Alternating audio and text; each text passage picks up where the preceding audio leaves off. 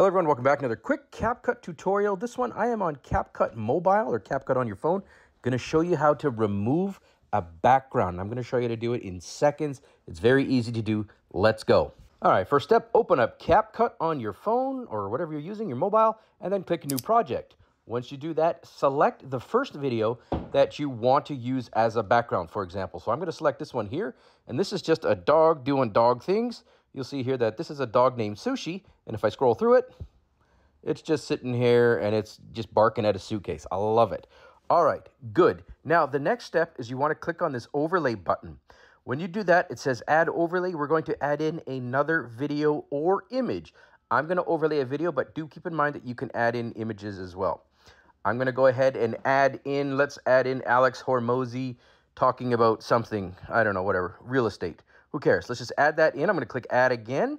And now we've got two videos stacked on top of each other. Now you'll notice that the second one we added is not quite the same size as the original one. So I'm going to use 2 fingers. That's what he said.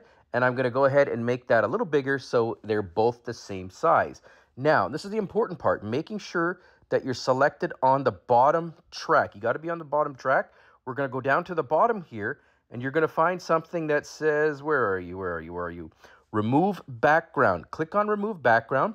Then you get 3 options. I'm going to go ahead and click on auto removal. The version I'm showing you does not require a green screen. This automatically does it. I'm going to click on that. It's going to take a few seconds, and then watch. Once it's done it, you'll see the little check mark here at the bottom.